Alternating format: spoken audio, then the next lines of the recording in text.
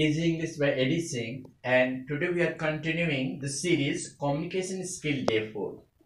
Well, I think very simple, question comes to mind that in day 1 and day 2 and day 3, we have discussed elementary spoken English, particularly the sentences and structure of sentences which generally beginners speak. So in day 4, obviously, we are going to take little advanced stage when the conversation is a bit advanced and the interaction is little bit longer and prolonged. So let us now see how we can extend and initiate day 4 conversation in communication skill. The very first question that really comes to our mind कि ऐसे क्या करना होगा day 4 में. तो day 4 में देखिए, जब डे 1, डे 2 और डे 3 में beginners present simple and present continuous का यूज करना सीख लिए, यानी उनको ये 3 स्ट्रक्चर पर कमांड हो गया. स्ट्रक्चर नंबर 1 जो अभी तक हम लोग सीखे हैं वो सिंपल प्रेजेंट का है, subject plus V1 oblique V5 plus object plus complement. इसको बोलते हैं Hrithik simple present. What is this called? Simple present affirmative. ये अफर्मेटिव का स्ट्रक्चर है. तो जब कोई भी आदमी बिगिनर के रूप में होगा और उसको कन्वर्सेशन करना होगा किसी से भी, तो डे 1 के आधार पर वो आगे कैसे बढ़ेगा. जैसे उसे मान लीजिए कहीं पर किसी स्टेशन पर या किसी बस स्टॉप पर किसी से बात करना है, तो नेचुरली वो सिंपल प्रेजेंट पे ही बात करेगा. तो उसके लिए उसको क्वेश्चंस का इनिशिएटिव लेना होगा. Do does plus subject plus V1 plus object plus complement plus question mark. इस तरह का क्वेश्चन वो करेगा. कैसे करेगा? जैसे मान लीजिए कोई वो ट्रेवल कर रहा है और he is at the station और उसे कोई को पैसेंजर मिल गया जिसे वो बात करना चाहता है, तो पहले वो को पैसेंजर से सिंपल प्रेजेंट में बोलेगा, आस्क करेगा कि do you really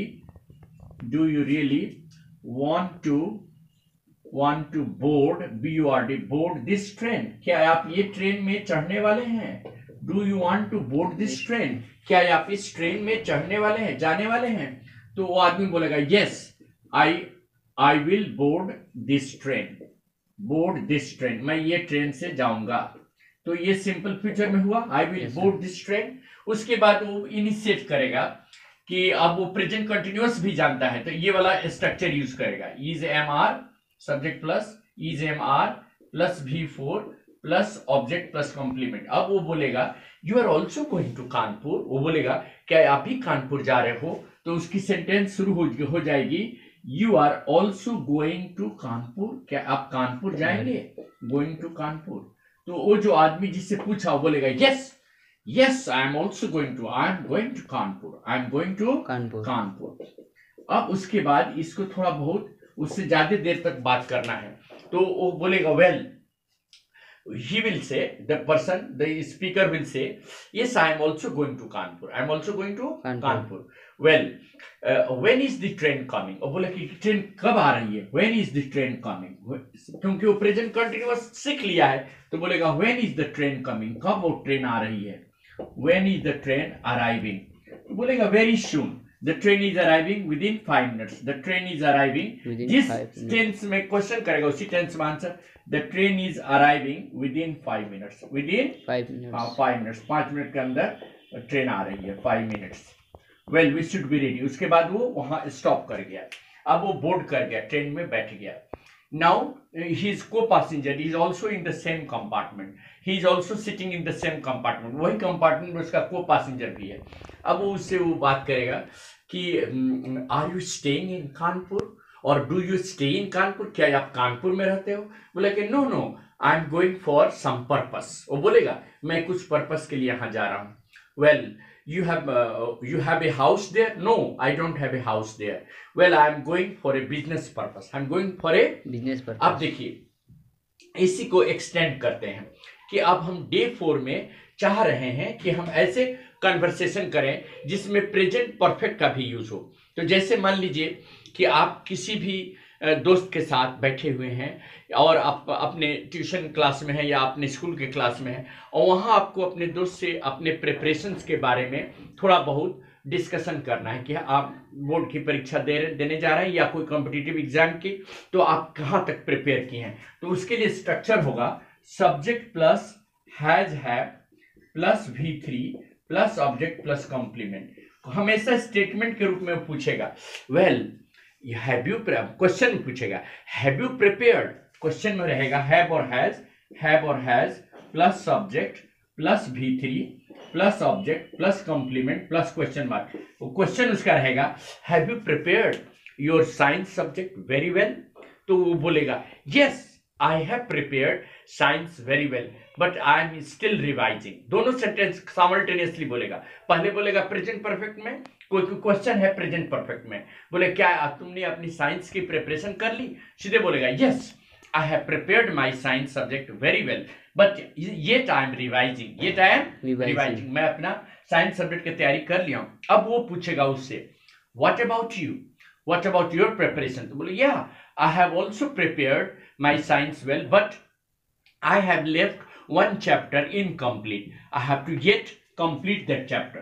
I have to yet complete that chapter. Complete that chapter. एक चैप्टर वो छोड़ दिया है तो बोलेगा कि मुझे एक चैप्टर कंप्लीट करना है। उसके बाद बोलेगा What about your literature, English literature? Have you revised all the lessons? Yes. वो बोलेगा हाँ हमने सारे lessons revise. Yes, I have revised all my lessons. तो how have you prepared for your reading section? Well, I have been practicing sample paper. क्या बोलेगा, मैं sample paper practice कर रहा हूं, यानी प्रेजेंट परफेक्ट कंटिन्यूअस का यूज करेगा। तो subject plus has have plus been plus V4 plus object plus complement, ये वाला है प्रेजेंट परफेक्ट कंटिन्यूअस। कैसे बोलेगा देखिए, इसमें कितने सारे सेंटेंस होगा। बोलेगा well I have been preparing for my reading section with the help of the sample paper, or I have been practicing, देखिए कितना सारा सेंटेंस हुआ। I have been practicing this lesson, I mean this section, reading section with the help of sample paper. Well, I am solving one sample set every day. I am solving one reading section every day, or I have been solving 2 reading sections every day.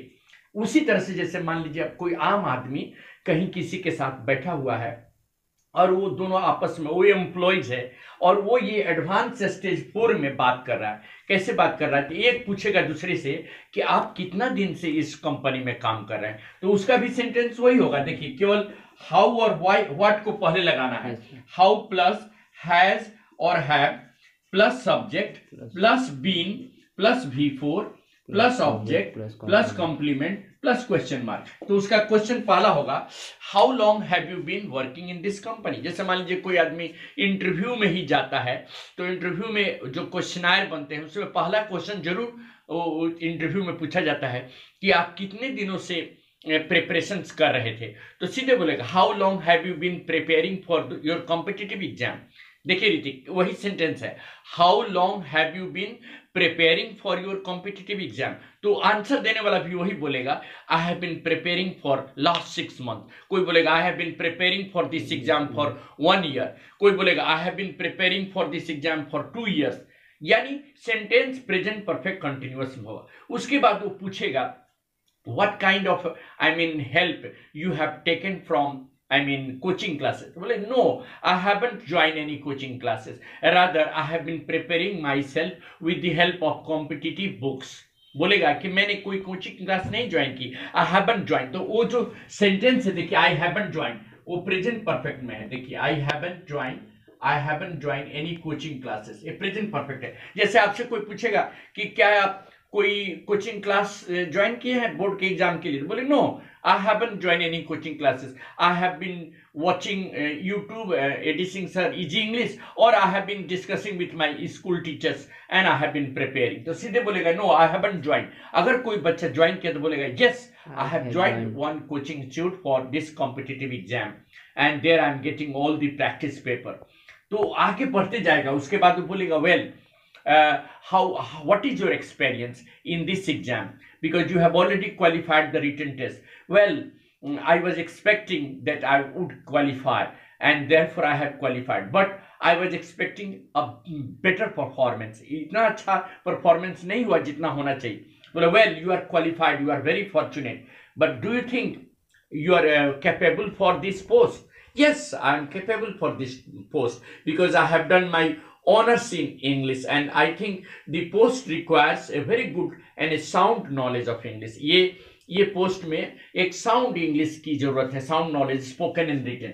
उसके बाद वो आगे बोलेगा कि आप कहाँ posting लेना चाहेंगे, where you do like to be posted, where you do like to be posted, मतलब anywhere where you feel that my need is there, anywhere I would be posted, I don't mind being posted anywhere. सीधे बोलेगा I don't mind being posted anywhere. अब ये वाला sentence का कहाँ कहाँ use होला, I don't mind being posted, क्या है आप यहाँ बैठना पसंद करेंगे, yes I don't mind sitting here. देखिए कितना सारा सेंटेंस बनेगा।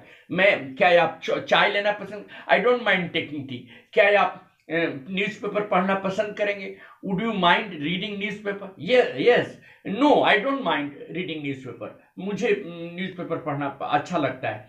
Would you mind watching television, no I don't mind watching television, you can watch television. तो ये सारे सेंटेंस में ये इस तरह का स्ट्रक्चर आएंगे। यानी हम लोग जब कन्वर्सेशंस करेंगे तो simultaneously simple present, present continuous, present perfect and present perfect continuous चारों टेंस को एक साथ यूज करेंगे।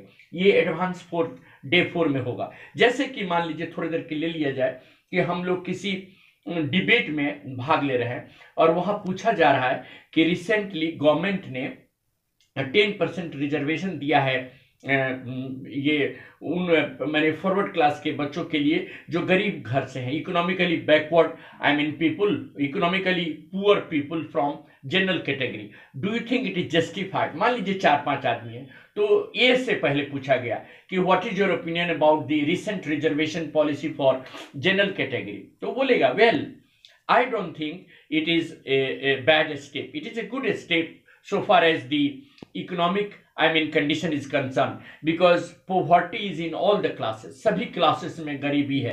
इसको ध्यान में रखते हुए मोदी जी ने अच्छा काम किया। Modi ji has taken a very nice step for the people of the poorer economic class, particularly in the general category. He has done a right thing. दूसरा बोलेगा well so far as, दूसरा उसको कंट्राडिक्ट करेगा, बोला कि no I don't think this is a right step, because if country goes on giving reservation on the basis of caste and on the basis of economy, there will be a contradiction. So either it should be on the basis of economy or it should be on the basis of caste. तो ये जो economic policy है फिर इसमें contradiction हो जाएगा, आगे चल करके प्रॉब्लम होगा।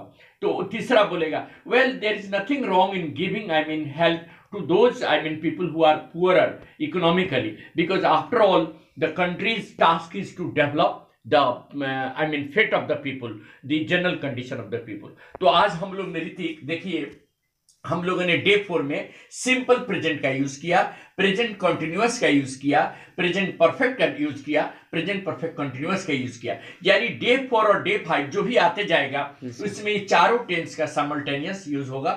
और इस तरह से हम लोग धीरे धीरे सिंपल प्रेजेंट और प्रेजेंट कंटिन्यूअस में क्वेश्चन करने थे। टेक्निक यही है कि जब भी कोई स्पीकर बोले क्वेश्चन जिस टेंस में रहेगा उसी टेंस में आंसर रहेगा। जैसे मान लीजिए कि ऋतिक आप हमसे पूछेगा sir do you think the step taken by Modi government is right, सीधे हम बोलेंगे yes I think the step taken by Modi government is right. तो सिंपल प्रेजेंट में क्वेश्चन आप पूछे तो हम आंसर। आप बोलिएगा कि sir do you think we are going to the right direction so far as our country is concerned, present continuous, हम बोले yes I think we are going on the right track so far as the national NDA government is there, NDA government is doing well for the poor people, for the right or for the entire population। तो जिस tense में हम question पूछ रहे हैं उसी tense में answer हो रहा है। यही डे 4 में हम लोगों ने एक स्किल डेवलप किया कि simple present, present continuous and present perfect को साइमल्टेनियसली यूज करते जाएंगे कन्वर्सेशन में। Thank you very much. We will continue this day 5 with the help of these discussions carried on day 4, and I'm sure this will help the beginners speak English and understand English better. Thank you very much.